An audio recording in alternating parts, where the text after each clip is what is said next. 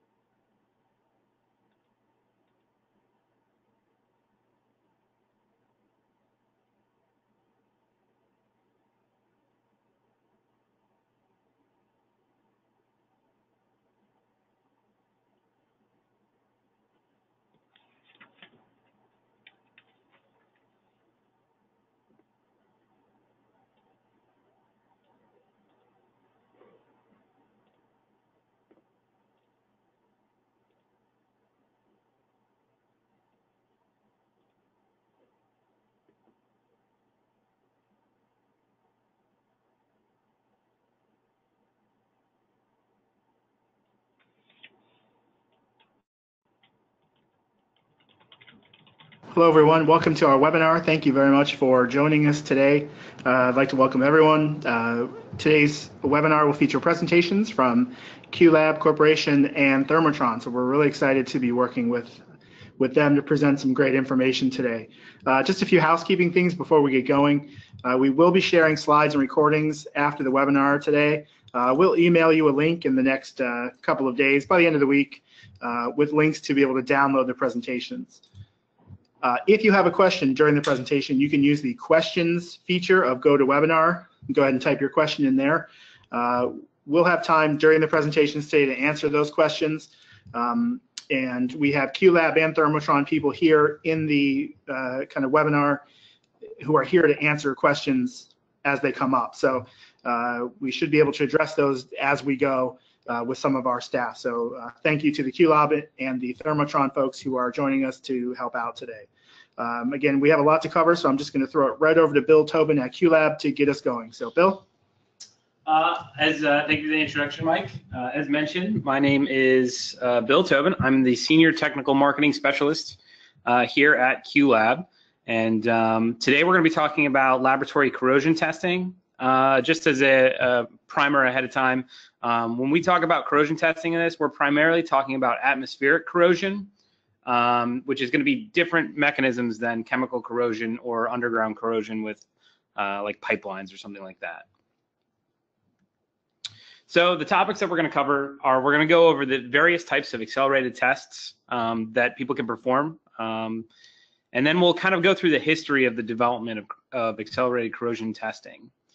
Starting with continuous salt spray, then moving on to wet, dry, cyclic tests, and then the first and modern generations of corrosion test methods. So the first thing we wanted to cover was to go over the different types of accelerated tests that exist, because it's important to identify what you're trying to run, because that will help you pick the appropriate test for your application.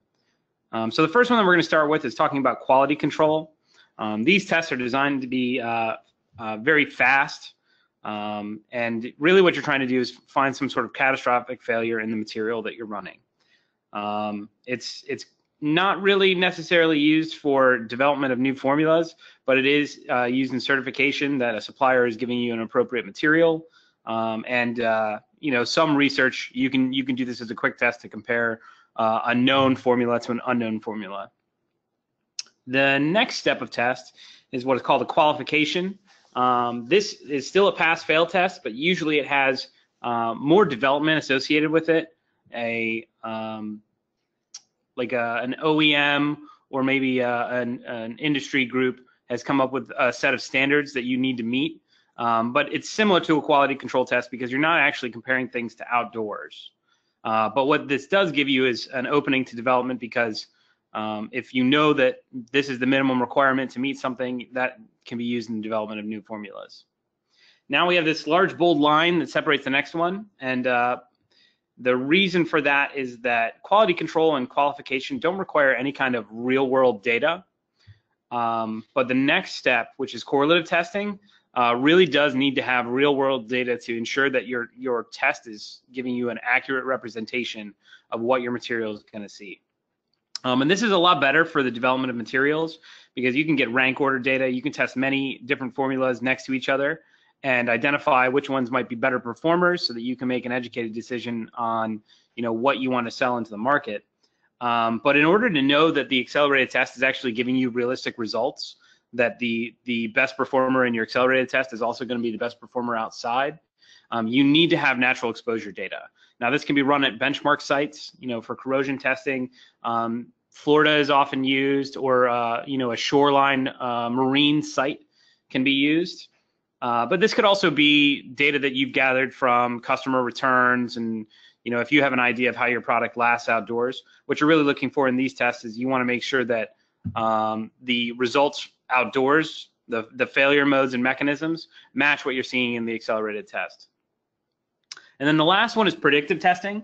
Usually when someone's new to accelerated testing, this is really what they're looking for, which is they want to know if I run this test for 1,000 hours, that's going to translate to X amount of years outdoors. And the problem with this test is that it's very formula specific, and small changes to a formulation can have a big change on this. This is great data to have, but it takes a lot of time. You need to know how a number of different similar formulas operate outdoors. You need to test a lot of different formulas in different accelerated tests. It's long and open-ended, but it's very valuable for companies that are trying to identify warranty contracts. We will get the question, how many hours translates to a year outdoors, and there's no good answer for that, and it's going to vary based on different test method and application use. So we don't have the answer here, and that's ultimately good for you people who are going to be doing accelerated testing, because if you are able to establish that, that's a huge competitive advantage that you might have. All right, with all that said, let's get into the actual accelerated corrosion tests that exist. So the first one we're going to talk about, which was the first one developed, is what's called continuous salt spray testing. It's very simple. You have a fog nozzle that's atomizing a salt solution into the air, and the specimens are exposed to this condition continuously for the duration of the test. The most common form of this is known as ASTM B117. And it's important to note that ASTM B117 is actually over 100 years old now, still used widely, still probably the most run corrosion test in the world. The method was first introduced in 1914, and it was first published in 1939. Now, part of the delay between those two is they were working on trying to establish what salt solution they wanted to use. They ultimately settled on a 5% salt solution, but there was some talk about using a 20% salt solution prior to that. In 1964, the U.S. adopted it as a national standard, and then even today, it's still the most used test method for quality control of high quality coatings and metallic conversion coatings. So to give a little bit more detail, as I mentioned, this is a 5% sodium chloride solution, and the test is run at 35 degrees Celsius. The pH of the solution is supposed to be neutral. If it's acidified, it's going to cause a higher rate of corrosion. And it's important that the mist is finely sprayed and that it's not actually washing off specimens. What's great about this test is it's got very good repeatability and reproducibility, and there's a lot of testers on the market that are available to run this test. And even tester to tester, you're going to get similar results because a salt fog is pretty easy to repeat. Now, there are some modifications of the salt fog. As I mentioned, making it an acidic solution is going to increase the rate of corrosion, and there are some tests that use that. What they generally use is an acetic acid to drop the pH down to about 3, causing a highly acidified solution. There's also the CAS test, which adds copper sulfate to it, and that stands for copper accelerated acetic acid salt spray. And CAS is a very, very volatile test, and so the idea is you really only run this test on very high durability inorganic coating systems. or say like an anodized aluminum, things that are going to last a very long time outdoors, and things that will last a very long time in just the neutral salt spray. That's usually when CAS is used. Now, the biggest limitation of salt spray is a lot of the failure modes you'll get in salt spray are not realistic. They're not the same thing that's seen in outdoor environments. It's not the same thing that's seen in like some of the more modern corrosion test methods. And so it's not really a great indicator of how something's going to perform outdoors. It's still very useful to make sure that, you know, it was applied properly. You know, you're looking for catastrophic failures as a quality control test. And also it can be used as a qualification test, comparing it to materials that you know work outdoors. So again, what we would classify this as is a quality control test foremost of anything. So to further development, they were happy with the quality control test, but what they were really looking for was something that had better correlation to the outdoor mechanisms of corrosion. And so in searching for that, what they said is, you know, things aren't exposed to salt fog all the time. So there's many times where they're going to be dry as opposed to being in that salt environment, even in a marine condition. And so they started cyclic tests, which are alternating between salt fog and drying off of the specimens. The main one that's known is ASTM G85, which is also called the Prohesion test, based on the creation of the test. Prohesion stands for protection is adhesion, which is a little confusing, but if someone says Prohesion, this is the test method that they're talking about. It uses a very dilute solution of sodium chloride. I believe it's 0.05%. And it uses a dilute solution of ammonium sulfate as well, of 0.35%. And just recently, the American Architectural Manufacturers Association, AMA, replaced B117 with this test for testing superior coatings on aluminum. So it is, even today, it's just recently been adopted as kind of the main test method. There was a test that was done to simulate the outdoor exposures. So what they wanted to do is the SSPC, or the Society for Protective Coatings, at the time it was the Steel Structures Painting Council, they tested 15 different systems outdoors for 31 months and also compared various accelerated tests, including B117, Prohesion, and some of the cyclic tests that we'll be talking about in a little bit. And they wanted to see what had best rank order correlation outdoors. So the two test methods that we talked about just recently, as you can see, their rank order correlation is -0.11 and -0.07.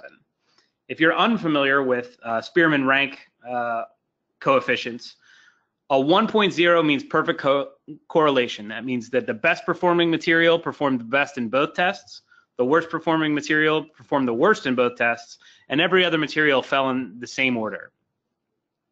A -1 would be a complete reversal. The best performer in one test would be the worst performer in the other test, and so on. And so what this shows us is that when comparing outdoor results to these test methods, it was effectively random. These did not give any kind of good correlation and could not be used to identify whether a material is going to perform well outdoors or not. But there were some other tests that they were performing. One of them was combining corrosion and weathering together. This was developed in the 1980s by Sherwin-Williams, and there's a couple versions of this exist in ASTM and ISO. But the general running of this is that you spend time in a corrosion chamber and you spend time in a fluorescent UV chamber, and in ISO they also add in 1 day of freezing, and the idea is it simulates real world exposures because things that are outdoors are going to see that UV and they're also going to see that salt. And the idea is that the coating is really what's protecting it from the corrosion, and the UV is going to degrade the coating, which makes the metal more exposed to corrosion. This particular test, what they used, the Prohesion test method, which is 1 week, this is the ASTM version, and it used 1 week of Corrosion, which is 1 hour of salt fog and 1 hour of dry. And then it used 1 week of ASTM G155, which was 4 hours of UV exposure and 4 hours of condensation. And so here are a couple of samples that were pulled out of it. And so when looking at this, the top shows the performance in the accelerated testers, and the bottom shows the outdoor exposure. And as you can see, even though the results aren't exactly the same, latex was the best performer. The alkyd was a little bit worse, and the epoxy was bad and also had this blistering that didn't appear in the other two. And both tests showed this. And what they came out with that is this combined corrosion test cycle ended up having a rank order of about 0.7, which is pretty good for corrosion testing and weathering. So this is really what they wanted to use in order to identify how something's going to perform outdoors. Now, there were some downfalls of this test method, particularly the Corrosion test method. But the first one is that, you know, the repeatability and reproducibility is not great. And because this was a manual test moving between two testers, the speed of the lab technician moving specimens also had an impact on the results. You know, do you have a slow technician or do you have a fast technician? It's going to give you different results. The other problem is that the rate of dry off during the dry period has a large impact on the corrosion rate. And if you have a tester that dries off in 10 minutes versus a tester that dries off in 30 minutes, they're going to have very different results. And they did have some poor correlation in cases with highly durable coatings. And so, you know, these tests are still used because they're easy to run. Corrosion is very available, and but again, they're not really the best for correlation. They can be used for, you know, quality control, and they can also be used for qualification in some cases. But they really needed to find something better for replicating outdoor testing in a repeatable fashion. And that leads us to our first generation of tests. So to go one step further, what they said is things outdoors are not necessarily exposed to just salt and dry. You know, a lot of times the air becomes humid. You know, you might have rain conditions that don't necessarily have salt, but do cause some wetting to happen on the panels. And they wanted to simulate that. The most notable one that we're going to be talking about is General Motors 9540P. So this is an automotive test. So they chose to use sodium chloride and calcium chloride because that's a common salt used in road salts. And they wanted the solution to be applied directly because it is going to be washing away. You know, if you're splashing the salt solution off the road onto your car, that's going to wash materials away, and it's also going to apply salt a lot faster than a fog. The salt would be applied in ambient conditions in order to try and control that step of the method. And the big one is that they used corrosion coupons to minimize test variability. Corrosion coupons are effectively, and we'll talk a little bit about this later, but they're untreated, unpainted steel or zinc that when exposed to corrosion environments, you know they're going to corrode, and they're going to corrode quickly. The idea with this test is that over a period of time, those coupons had to corrode within a window in order the test to be considered run properly. And the way that you evaluate it in this test is you weighed the coupons before the test, you expose them in the conditions, and then you remove the coupons, removed all the corrosion products off of it, and weighed them again. And what you were really looking is to make sure that your mass loss was in the appropriate range. There were some other options that were out there. PV1210 did a combination of the three environmental stresses that we said, but it was really designed about going between three chambers, going from a salt fog chamber to a humid cabinet to some sort of dry air room. And then the other one that was used was JASO, which is the Japanese Automotive Standards Organization. Their M609 and 610, which are called the CCT tests, where they use the 5% salt solution, but in order to minimize variability of that dry off period of time, they they required a very fast transition, so that the idea is that any chambers that can meet it would all be approximately the same speed, and the corrosion rates would be closer. And again, to give you timeline, these test methods were published late 80s, early 90s. So this is just 28 years ago. Here's an example of what the PV1210 cyclic corrosion test looks like when run in a chamber. So you can see the first step is effectively, it's a fog step running at 35C, then immediately moves into a high humidity step at 40C, and then it drops down to like an ambient drying phase. So the limitations of these are they still had repeatability and reproducibility issues. Depending on what metals they were testing or what products they were testing, some would have good correlation and some would have very bad correlation. And they weren't really sure what was going on, but with some further education on corrosion, I think that the industry has started to crack the key here. So when we talk about the different corrosion rates, what's important for us to talk about is the idea of galvanic corrosion and the influence of relative humidity on that corrosion. So when we say galvanic corrosion, what we're talking about is corrosion that occurs between two different metals. So in that case, in this galvanic series, one metal will become the anode and one will be the cathode. And the idea is that when these two metals are touching, most of the corrosion is going to be localized into the anodic metal, and the cathodic metal is going to be pretty much untouched. And the most common one that we see day to day is stainless steel and aluminum, because in the real world, these two things are very often paired together.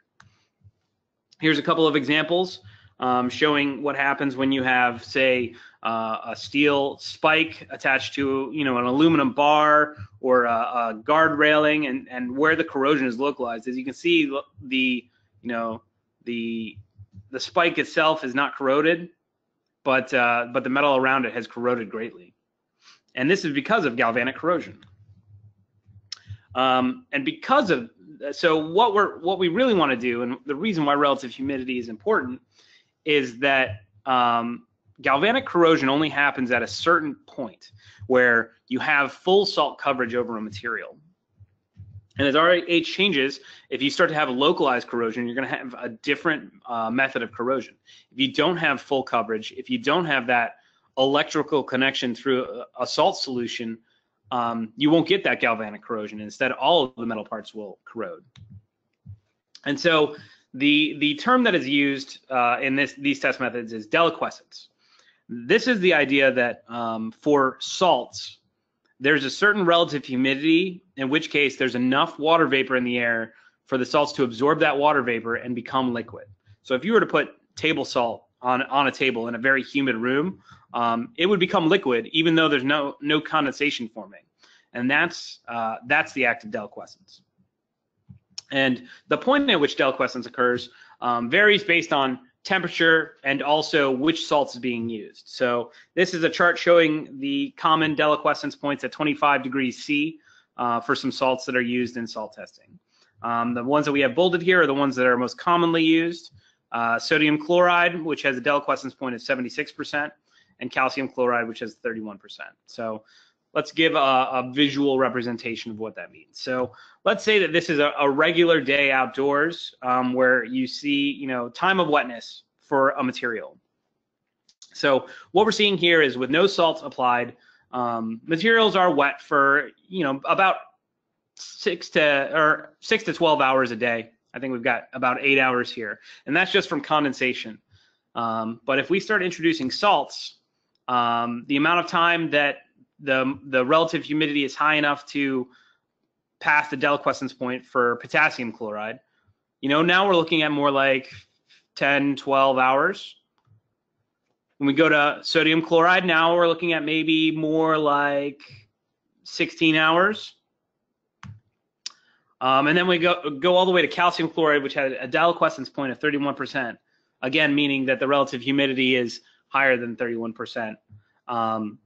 it's wet almost all of the time. So when we're looking at this, kind of the key range for corrosion testing is that 50% to 76%, and this is, of course, for sodium chloride testing. Because at that point in time, because there is no film, you haven't really hit that deliquescence point to where the salt is liquefying over the whole form of it. You don't have that electrolytic connection. And so you're going to see corrosion of both steel and aluminum in this case. And then once you pass that that deliquescence point where you start to get that full film, what happens then is you now have the galvanic couple, and only the aluminum would corrode in this case. And so how can we handle this transition to make sure that we have repeatability? Because this is where the problems with repeatability and reproducibility was happening. You know, if a test that's transitioning spends more time in the 50 to 76 range than another test, it's going to have a different corrosion.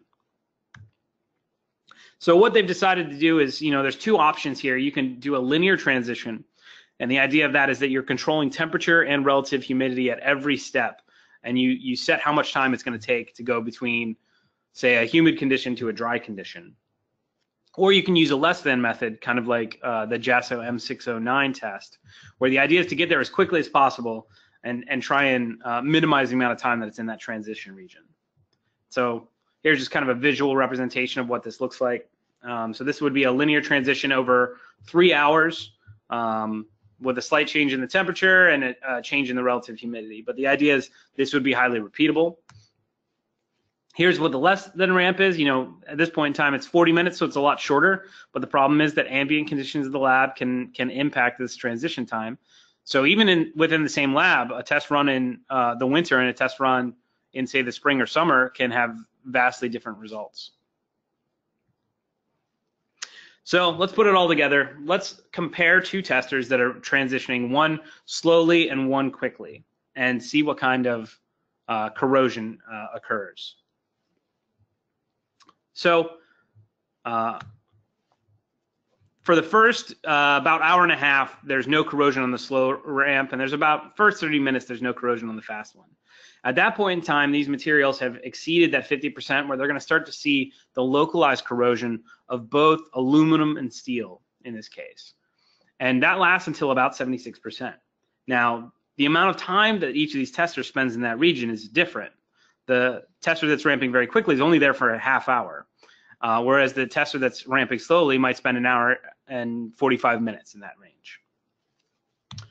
And then if we move on to the next step where it exceeds that and we start to have that galvanic couple where just kind of aluminum is corroding.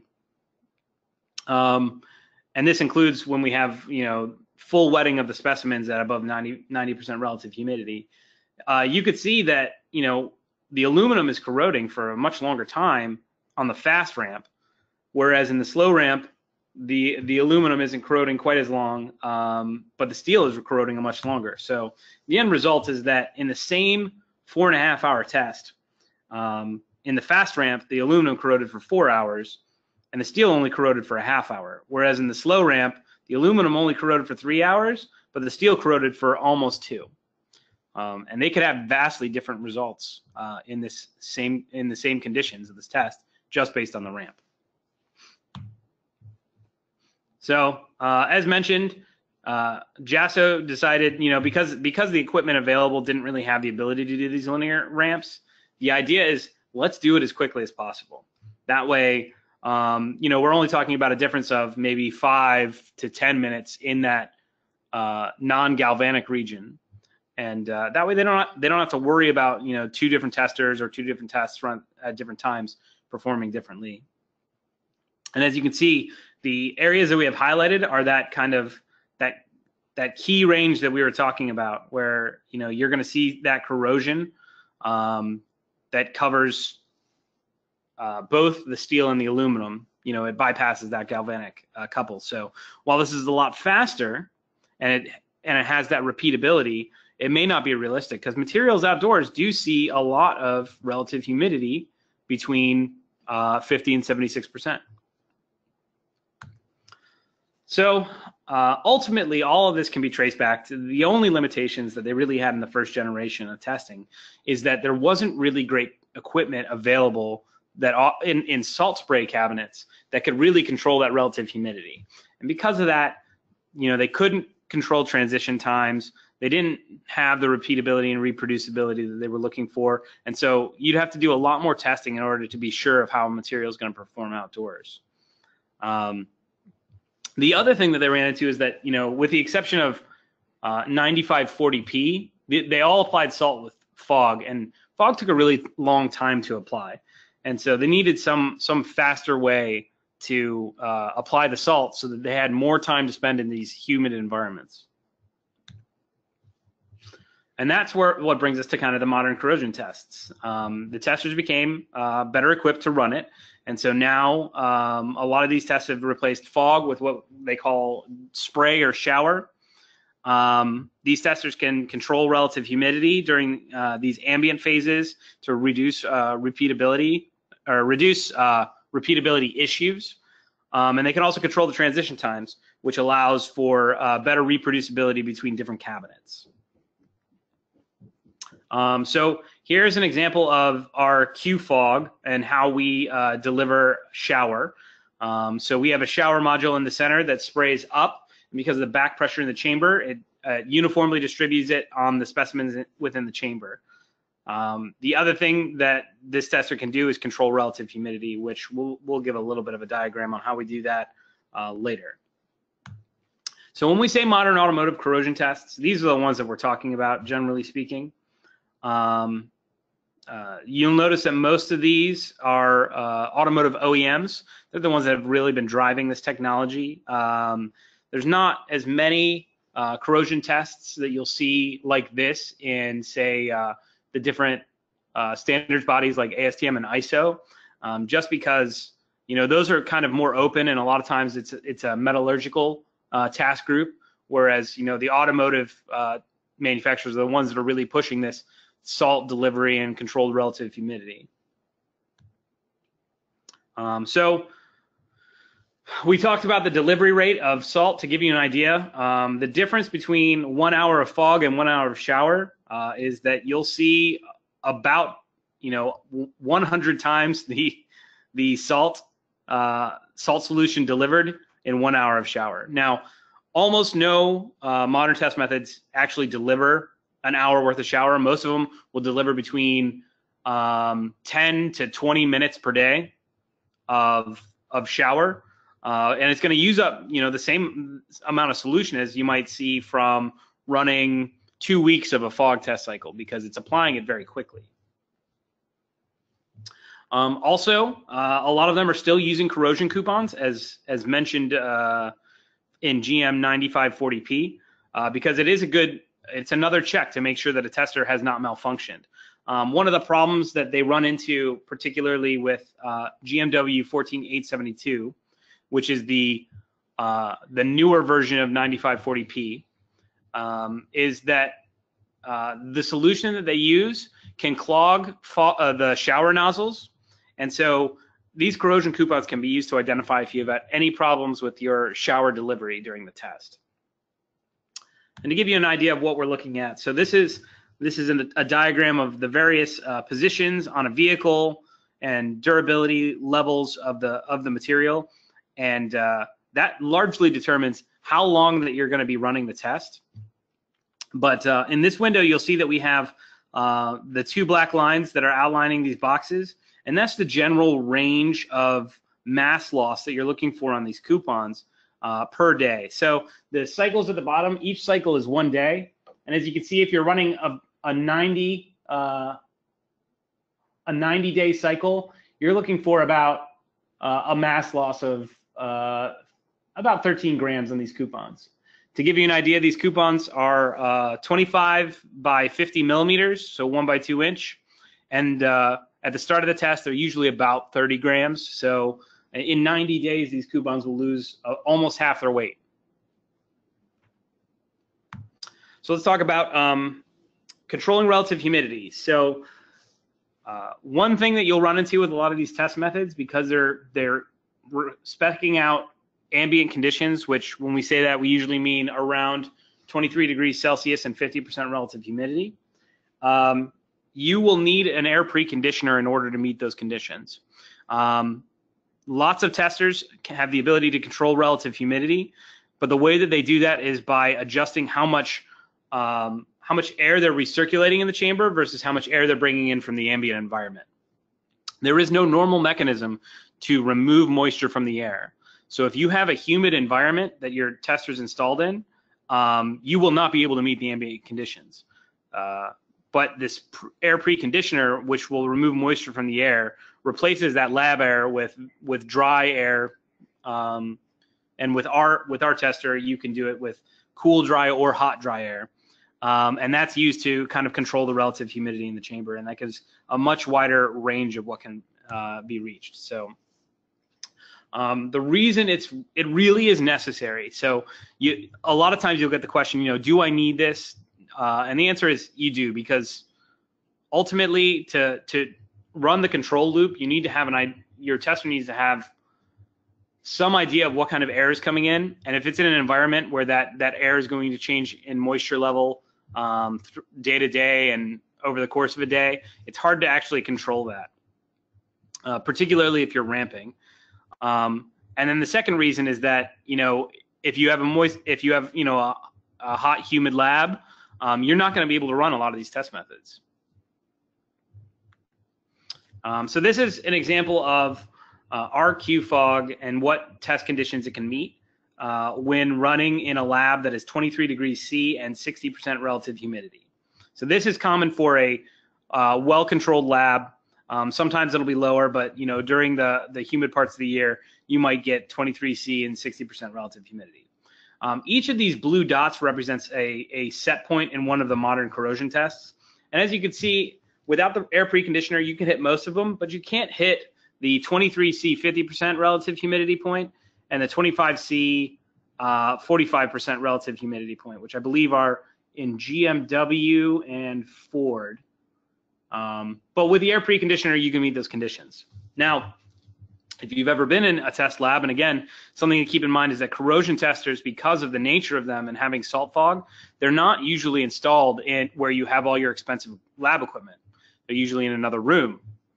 So it's not uncommon to see conditions of, say, 32 degrees C and 75% relative humidity. In that case, you're not going to be able to really run this tester without an air preconditioner. But instead of having to, say, create an air conditioning system for a warehouse or wherever these testers are being installed, by having an air preconditioner on the front of it, you can still hit all the points from these modern test methods. And as we mentioned before, it's almost impossible to control the ramp of the relative humidity without knowing the humidity of the air coming into the tester.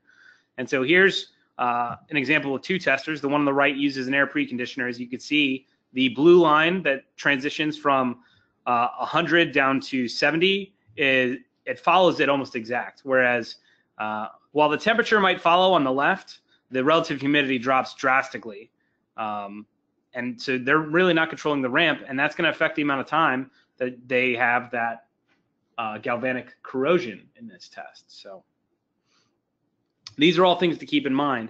And so modern corrosion testers have really gotten to the point where they can run these test methods. And some of these modern test methods have very good correlation outdoors.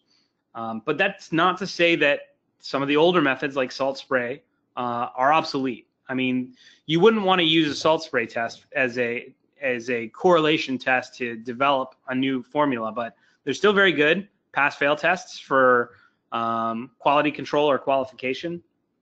Wet-dry tests, they're good comparative tests, but they have a high amount of variance from test to test. Combined weathering and corrosion can provide good outdoor corrosion for some materials.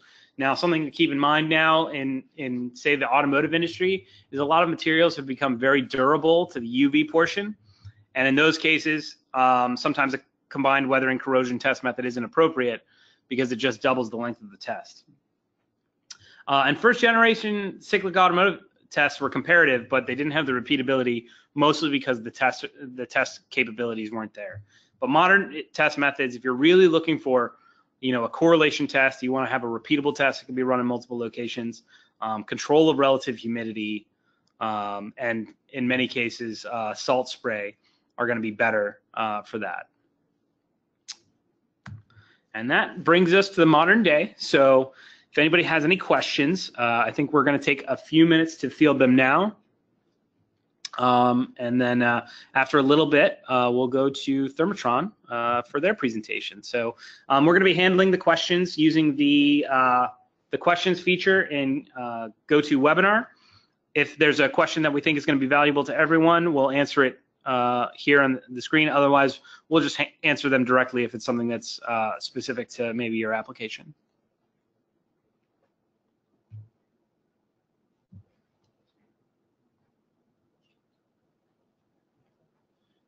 Okay, Bill, we had a question that came in. What is the best way to increase or decrease mass loss rate for GMW 14872 test?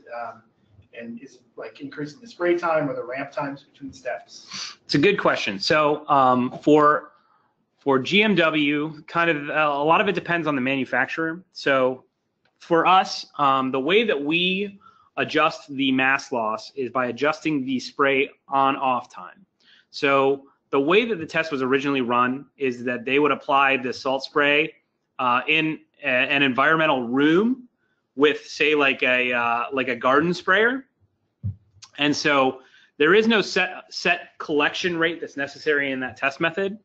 But what we can do is we can set our tester to on-off time. And so if you're getting low mass loss, you can increase the on time. And if you're getting high mass loss, you can increase the off time. And we've found that that's a pretty good chance of meeting that. We've also found that, with our default settings that we use for our tester, we can set it once, and assuming that you don't get any clogs, there should be no problem over the duration of the test. You should be in range. Now, other manufacturers, you might get a change in uniformity of the salt spray by adjusting the on-off time or adjusting the pump rate that they're using. So I can't speak to that. But for our testers, you would use the on-off time. Bill, are you required to have an air preconditioner if you're doing ASTM B117? No, an air preconditioner is unnecessary for B117. It's really only necessary for a test method that uses what we call ambient conditions, where it's no salt fog. Kind of a lot of the dry off test methods that they use are what we would consider, an ambient condition, because a lot of those are 23 degrees C and 50%, where most corrosion stops. In fog tests, particularly B117, the preconditioner is not used. One more here. Are non-automotive industries looking at cyclic tests to replace B117? Yeah, there is some investigation on that. I know that AMA is still looking into other tests, and just because their qualification test doesn't use a modern test, it uses that Corrosion test. That doesn't mean that when people are developing new coatings, they're not using modifications of these test methods. I believe GMW 14872 is pretty widely used even outside of automotive. Okay. Thanks everybody for your questions. You can continue to send them as you think of them, and we'll answer them in the chat in the question box. But I want to throw now over to Chris Schulten at Thermotron. So Chris, I'm going to throw this over to you now and give you control of the webinar. Good morning, everyone. I am not Chris Schulten. I am Sarah Brown, actually, the marketing designer here at Thermotron. And welcome to Basics of Environmental Testing. Our presenter is Chris Schulten, and he's our regional sales manager here at Thermotron. He's been here for more than 20 years, has his Bachelor of Science degree in Mechanical Engineering, and has worked as a design and applications engineer before becoming the regional sales manager. I hope you enjoy the presentation, and I'll let Chris take over. All right, thank you, Sarah. So what I'm going to be doing today is just giving you a real broad overview of environmental testing. We'll kind of dive into a few subjects a little bit deeper. So for those of you that have not heard of Thermotron, we're a manufacturer of test equipment, and I could kind of describe it as we make everything except for the salt spray stuff that we talked about this morning. So it's a wide variety of temperature and humidity chambers, vibration, altitude, dust, some rain, so almost any other environment other than the salt spray. We're located in Holland, Michigan. We've got a couple of different facilities. We just bought a third, and then we also have a facility in England that serves as our European headquarters. So the few things we're going to talk about today is why we test, what are the reasons different companies test, and you'll see there's quite a wide variety just depending on the industry and then the size of the company. We'll talk a little bit about an overview of different type of environments, which I'll refer to as stresses, because when you're testing, those environments become a stress on your product. And then we'll finish up with some considerations when you're looking at equipment. So first of all, why do we test? One of the big reasons is simple simulation. And we'll dive into that in a little bit. Product reliability is a big reason. There are OEM test requirements that your company might have to meet in order to sell to one of these larger companies like a Boeing or a Ford or the military. And then the final one we'll touch on is ESS or burn-in. So first of all, simulation testing. So this is simply replicating the environment that your device will be operating in. So to summarize it, it would just be, hey, is this product that we just made, will it work in the final environment that it's going to be used in, or will it work in the field? And these environments could be temperature, different humidity levels, could be operated at a high altitude or subjected to some vibration. So as an example, the automotive industry, their typical test range that they'll work with is plus 85, which would be, you know, if you've ever gotten into an automobile in Arizona after it's been sitting in the sun all day, gets very hot, so maybe as high as 85 degrees C or 185 degrees F. And then if you've ever spent any time in Minnesota in the winter, you know temperatures can get very cold down to a -40. So the automotive industry has looked at their wide range of temperatures their vehicles will be exposed to, and they've set that as kind of a standard temperature range. And then a lot of times, products will be exposed to multiple environments all at the same time. And I know in the news lately, one of the big ones has been the huge recall of airbag inflators. And I think it's up to almost 50 million cars that are recalled now. And that root cause of failure was that chemical in there was exposed to high humidity levels and repeated temperature swings over time. So a combination of two different types of environments or stresses. So the takeaway there is it's really important when you're making a product to have a real good understanding of all the different types of environments or stresses that'll be exposed to. And I can tell you here at Thermotron, a lot of the testing that we do on our control systems or when we come out with a new product is this type of simulation testing. So where will the product be located? What type of stresses will it see? Or during transportation, what kind of vibration levels is it going to see? So one of the other types we'll see is trying to predict the reliability of a certain product. Product reliability is quantified with something called mean time between failure, or MTBF. So reliability engineers will use resources like the Mill Handbook 217. There's a lot of softwares out there that you can plug in different parameters and it'll give you a mean time between failure. And there's just a ton of formulas and a lot of pretty complex math that gets into reliability engineering and what will stresses do to the end product.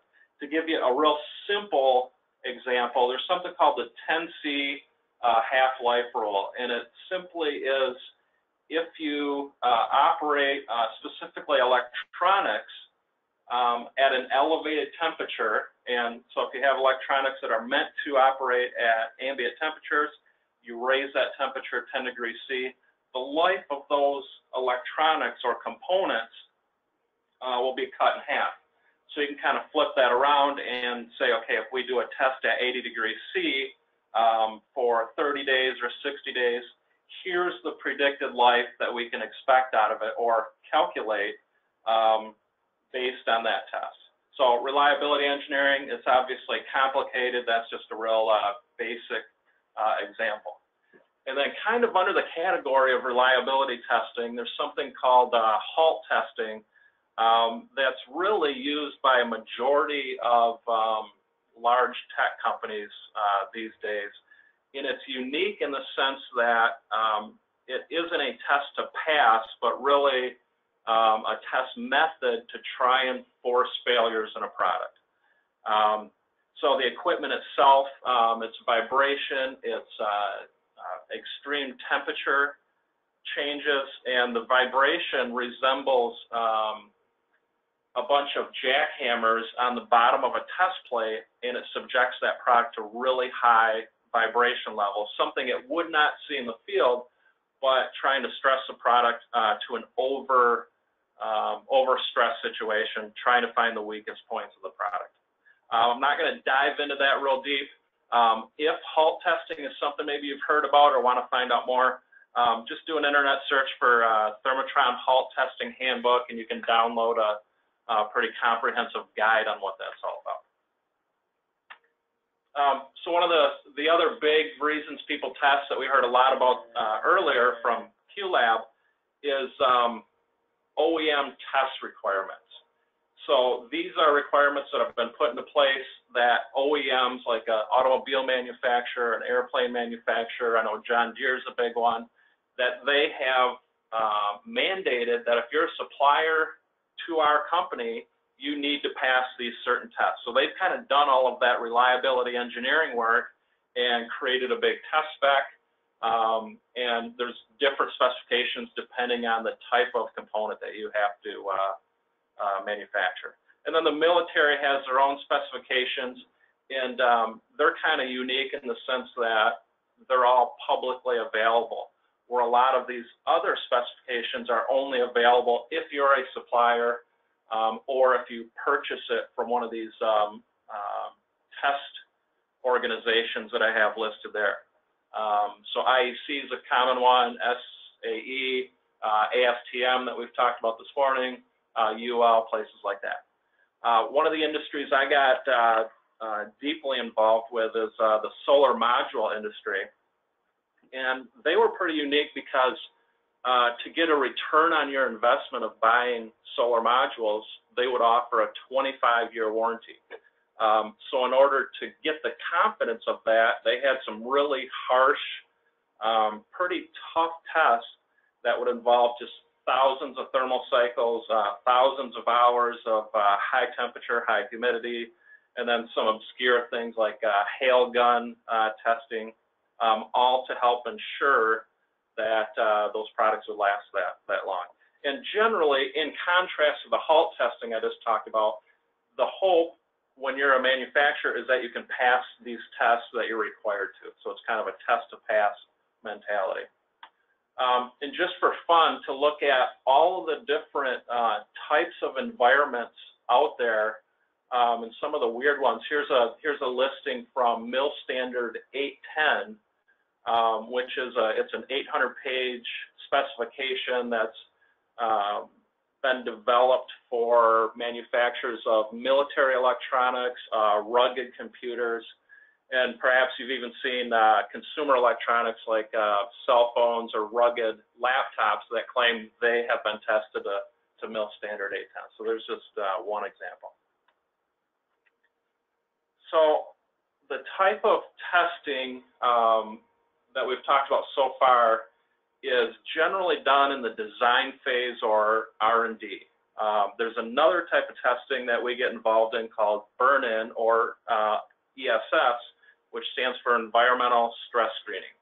So this is normally done on production products that are being produced and shipped out to customers. So this graphic here is what's called a bathtub curve by reliability engineers, and determines the failure rate of a population of products.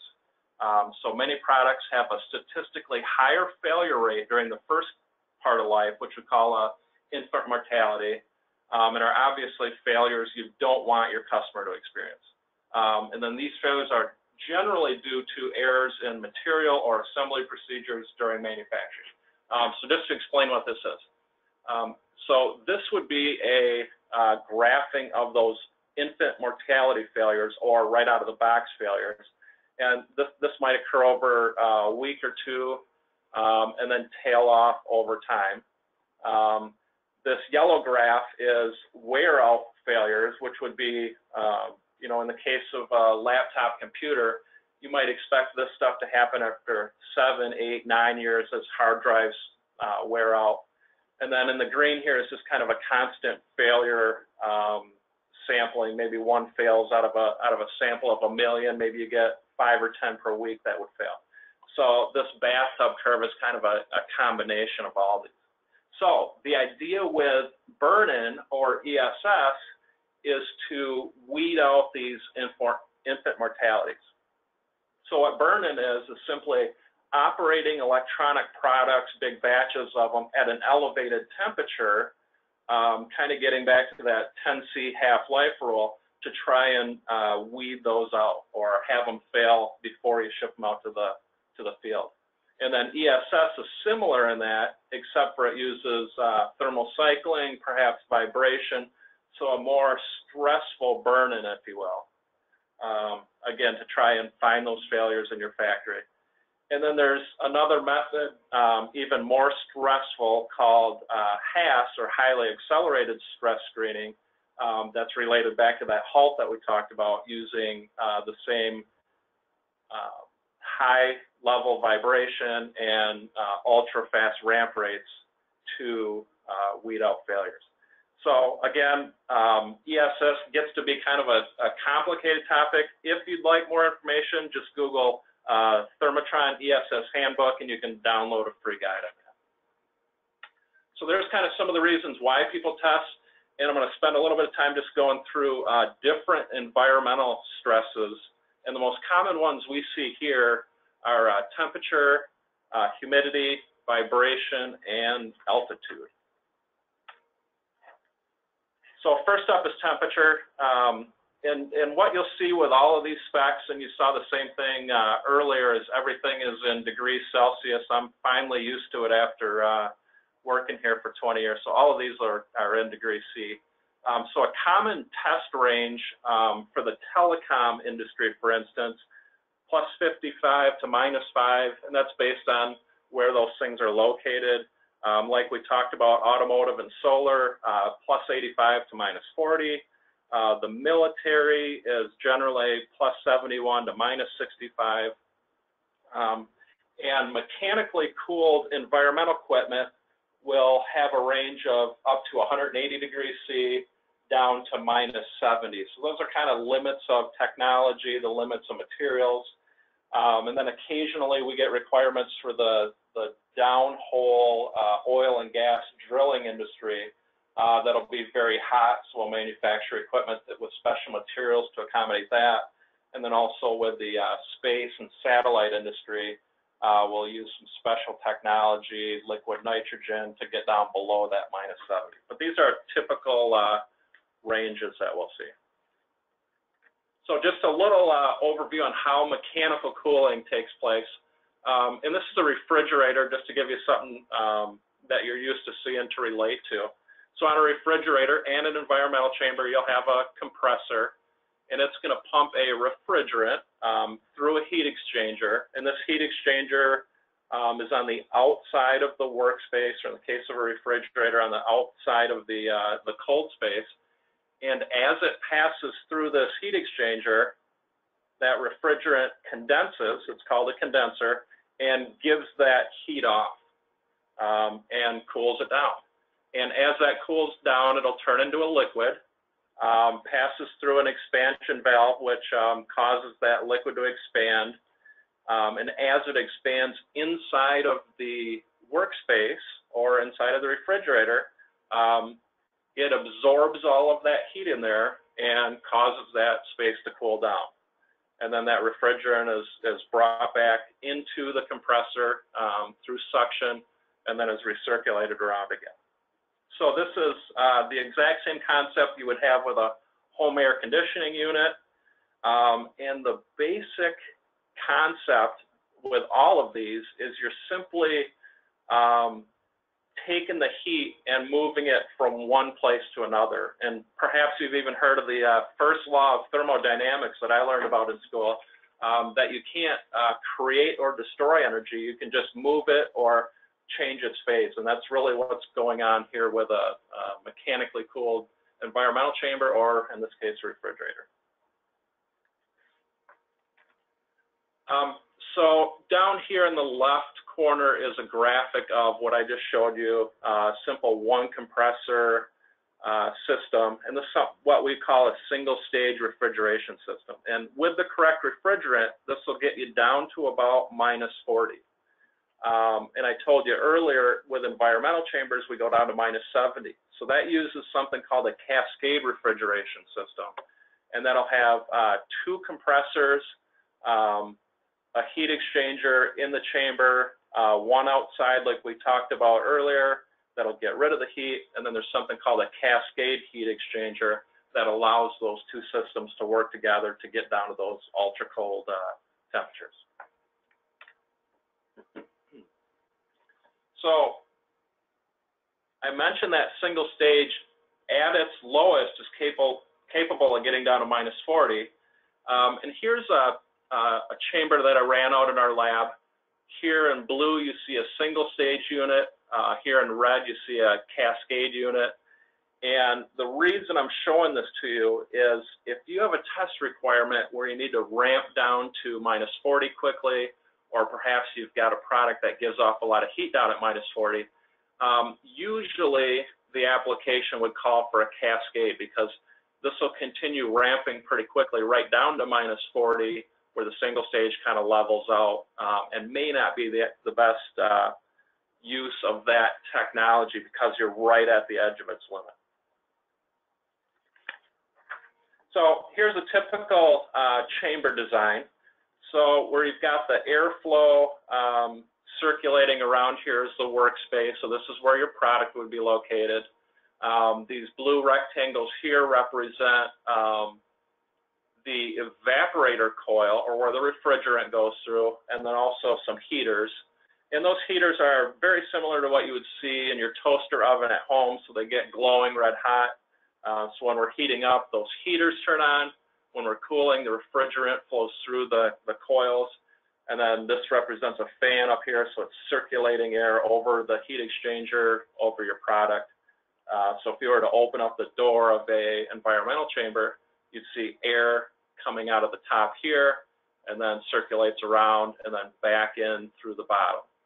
And then up top here is how they're controlled. There'll be sensors there to sense what that air temperature is coming out of the chamber.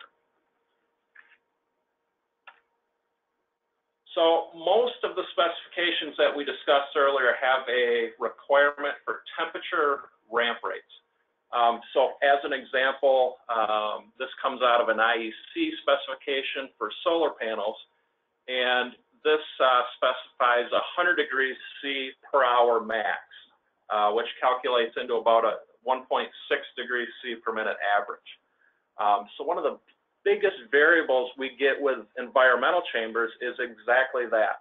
How fast do you need to go from one temperature to another? And even though the technology is the same as a refrigerator, the horsepower is what changes both the size of the chamber and certainly the cost of the chamber. So if you need to go 1 degree C per minute, it might mean a 1 horsepower compressor. If you need to go 20 degrees C per minute, you might be dealing with 30 or 40 horsepower compressors, which drive size, facilities costs, and certainly chamber costs. So just a feel for what's possible with change rates. Another pretty important consideration is when looking at those specifications, is it specified as an average change rate or a linear ramp? And this was something, again, we even saw back in the salt spray. Are you trying to change at a fastest possible ramp rate, or is it a linear change? And so here's an example, the same chamber. I programmed it in 85 down to -65 and just let it go as quickly as possible. So you'll see it's faster up top where the refrigeration has more capacity, kind of levels out in the middle, and then slows down as it reaches its coldest temperature as possible above. So this ramp took about 33 minutes, which is about 4.2 C per minute. If we program in a linear change, we're actually slowing the system down so that you get an exact 4 degrees C per minute. The danger you run into there is you're not taking advantage of that high capacity, and down at the bottom end, you might see it tail off, or it won't maintain that 4 degrees C per minute, which would result in a need for a larger horsepower system. So the reason I mention it is it's something we ask when somebody's asking for equipment. Is it an average change rate or a linear change rate? And when we understand that, then we can specify the right compressor size. So here's a graph of typical response in an environmental chamber, just a test I did out in our lab. So ran the chamber from ambient up to 100 degrees C, represented by the red line there. So there's a thermocouple in the chamber, graphs out that temperature. In the green is a thermocouple I placed on a product, and it was just a small valve, weighs a few pounds. And it kind of graphs out what you would expect to see. It's not going to ramp in temperature as fast as what the air does. And then just depending on how heavy it is, it'll lag behind that air temperature and eventually get to set point. And the same thing when we cool down, you see the temperature go pretty fast when it's cooling, and then the product will lag behind. So this took about 40 minutes to heat up, about 30 minutes to heat down. One of the methods you can use to speed that up is something we call product temperature control. So in this example, I ran the exact same test temperatures, but based off of the product temperature. So you'll see the air temperature, instead of just going up to 100 and allowing the product to get there over time, what we did is programmed in an overshoot. The air temperature goes up to 110 and forces the product to get there much quicker. And then as it approaches 100 degrees C, or the set point here, the air temperature will come down and they both converge on that. The benefit, it takes about 50% less time to get the product to temperature compared to just using a conventional control method. So that's an overview of temperature. Next thing we'll talk about briefly is humidity. So it's just humidity, like we talked about earlier, can obviously cause corrosion in metals, even just plain humidity, and it can also affect a lot of different polymers and, of course, electronics. And I read something the other day from a university study that estimated about 20% of all electronic failures are due to humidity. So condensation on a circuit board can cause current leakage, or if there's enough condensation, even a short or shorting out. In an environmental chamber, humidity is most often produced by a vapor generator. So we will boil water in a device that looks like this. So it has a heater submerged in water, and then that steam is produced and it's piped into the environmental chamber. And then when we want to reduce the humidity level, there's something inside called a dehumidify coil. We'll send a little bit of refrigerant through it, get the temperature of it just below freezing, and that'll condense out humidity. Same concept. If you've ever had a cold beverage on a hot, humid day, you'll get condensation on that surface because it's condensing that humidity out. That temperature is below what the dew point of that condition is. so we condense out humidity in the same way. The way we measure humidity in an environmental chamber is using a solid state capacitive sensor. So we read it with a sensor that feeds back to the controller, and then if the humidity level is too low, we turn on the vapor generator. If it's too high, we turn on the dehumidification system. And this graphic shows a typical humidity range that's possible in an environmental chamber. So the range will be about 10% all the way up to 90%. And then as far as temperature range, we're generally 10, 12 degrees in between 100 C and 0 C, which are boiling point of water and the freezing temperature. Anything above 100 degrees C really requires pressure, like a pressure cooker. And then anything below freezing, you simply can't produce humidity because it turns into ice right away. So what is relative humidity? With all of these test specs, everything is specified in relative humidity. So as an illustration, here's 2 cups of water, which represent a cold air and a warm air. And they both have the exact same amount of water in it, or the exact same amount of humidity.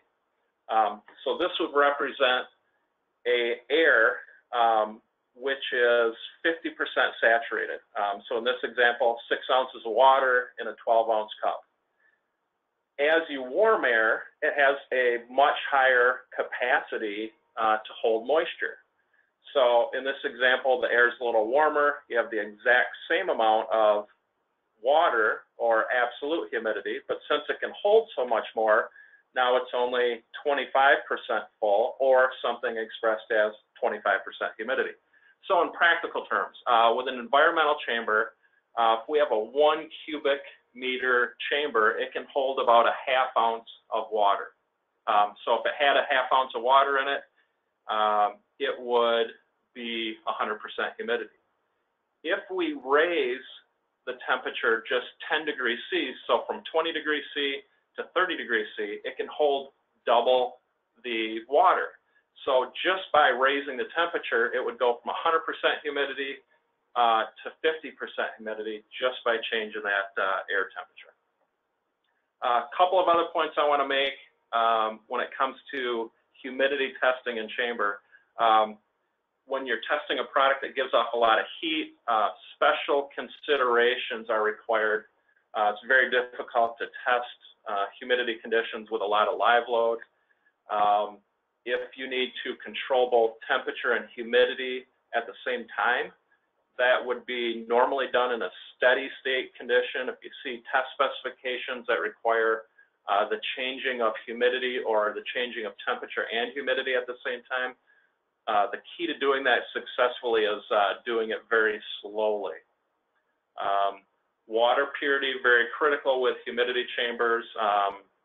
You'll see in the manual, there's stickers all over the chamber that you have to have a water that meets a certain purity level. And then just understand the difference between holding a precise humidity condition like 40 degrees C, 50%, requires a humidity chamber with precise control. There's also test specifications which will simply say you need to run 50 degrees C less than 20% humidity. So it's just calling for a hot, dry condition, but doesn't require you to hold to a precise humidity level. And we can do those without a humidity chamber just by injecting a dry gas. So a couple of the final environmental stresses I wanted to touch on are vibration and altitude. So the systems you see shown here are called electrodynamic shakers. So you've got something that looks like a big steel subwoofer, essentially, and it's the same type of technology. You have a control system that would be very similar to almost what you would see with an audio system. It's very similar to an MP3 player in that it can create signals very similar to what a music would be, and then also an amplifier, just like on an audio system. So there's a lot of different vibration specs that mimic certain vibration profiles. So for example, our equipment typically goes into a lab environment where there's not a lot of vibration, but it's certainly shipped all over the world. So with our products, we're not concerned so much about end-use vibration as we are transportation vibration. And there's specifications that you can look up that do exactly that. They give you that profile that mimics transportation. And then the automotive industries, the aerospace industries have their own vibration specs that are meant to mimic the vibrations that come from takeoff and landing, or the vibrations from an engine running. And then up in the top here, you'll see vibration systems coupled with an environmental chamber. So those were sold to customers doing both vibration and temperature and humidity at the same time. And then one of the other ones I mentioned is altitude, which is a chamber that looks a lot like this, and we'll use a vacuum pump to draw the air out of there to simulate altitude levels up to 100,000 feet. So here's a test that we did in the lab, and I want to point out a few things here. There's these holes in the side of the chamber with a lot of wires going in and out, and most testing of products that are electronic or products that move are always done live. So you'll see the gauges are active here, the lights are on. And the reason for that is so many of the failures that we find in the lab, and also our customers find, or your customers find, only occur while they're being stressed. So if you're just simply placing a product in a chamber and not operating it during the test, you miss a lot of those intermittent failures, or failures that only occur while they're being stressed.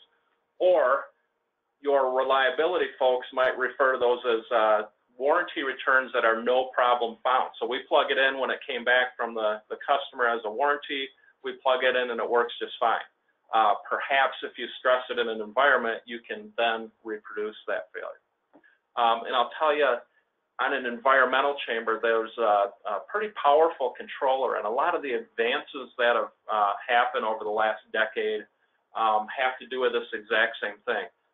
Monitoring products, supplying voltage to it, turning products on and off, and then detecting those real short duration intermittent failures.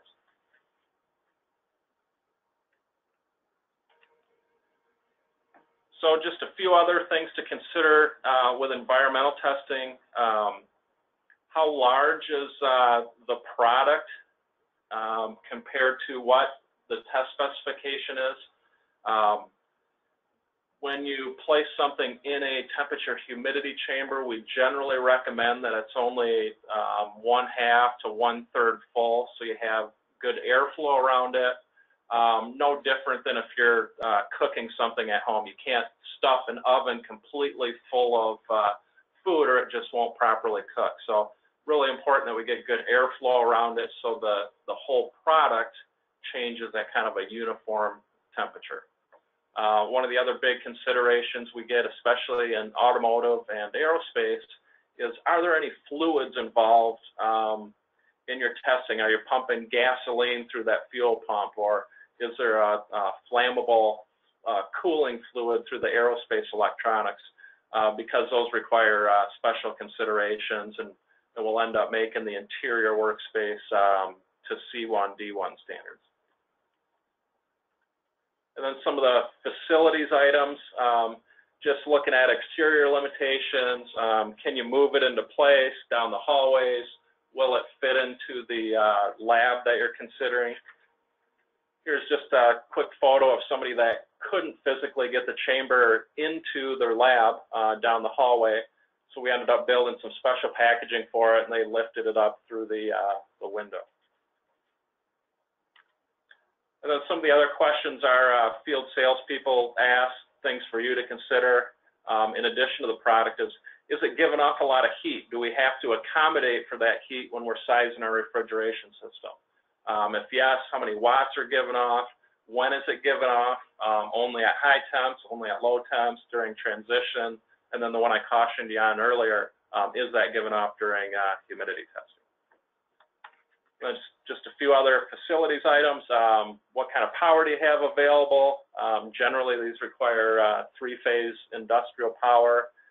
Do you have cooling water available? And when I showed you the refrigeration earlier, that heat has to be given off somewhere. So it's either in your lab that is going to be taken care of by the HVAC system, or a lot of the larger systems will require cooling water.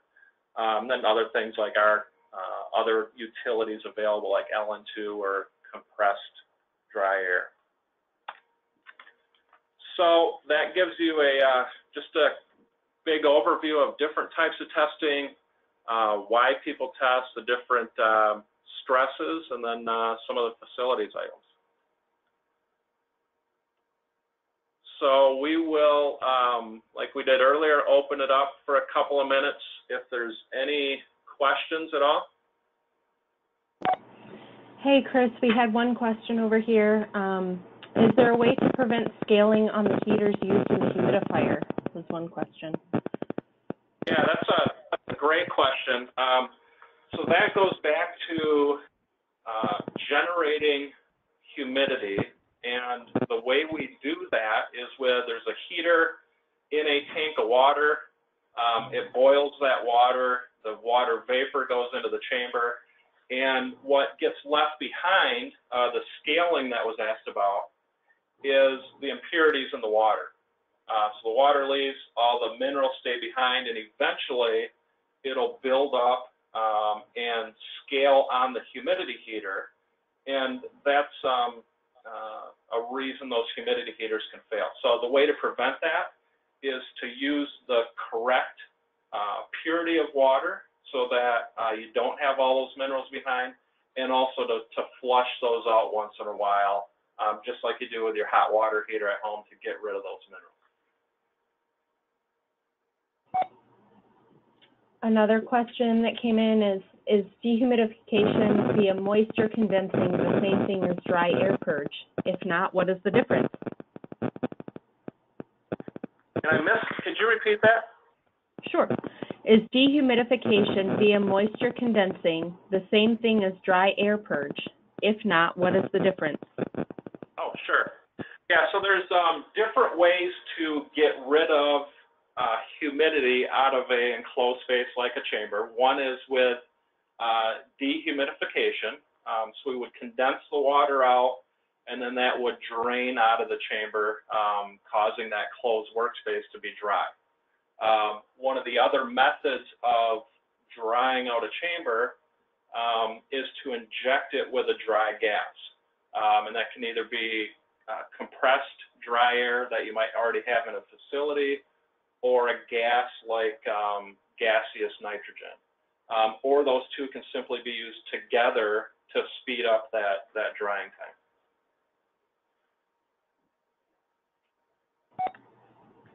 Thank you very much. Can an ultrasonic humidifier be used instead of a boiler? Yeah, certainly. And so we use a boiler in environmental chambers because it really serves a wide range of humidity conditions, both on the low end and on the high end. When we get into certain applications like high humidity, high temperature with a lot of live load, we will use an atomizer system either on its own or in conjunction with a conventional vapor generator. And lastly, why is humidity control disabled for altitude control? Yeah, another good question. So when you're trying to do a combination of altitude and humidity, essentially you're trying to suck all the air out of the chamber to simulate altitude. So trying to add in water and along with the air and trying to pull all that out at the same time becomes difficult. And there's the added problem of vacuum pumps really aren't made to deal with water. So when you're doing altitude testing, generally we lock out the humidity levels. And there are some systems we've built where it does combine those, but they get expensive mostly because you have to have a vacuum pump that's really meant to deal with water and humidity.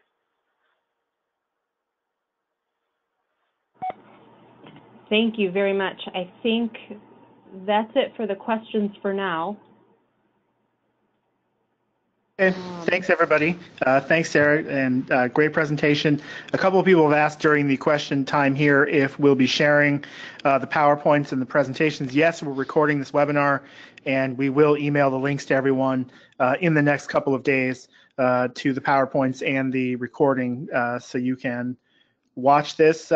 Watch us at home and enjoy it again in the future. But again, thank you everybody for attending today. I really appreciate it. Thank you to everyone at Thermotron for your help with this webinar. Have a great rest of the week, and see you at a future webinar. Thanks a lot.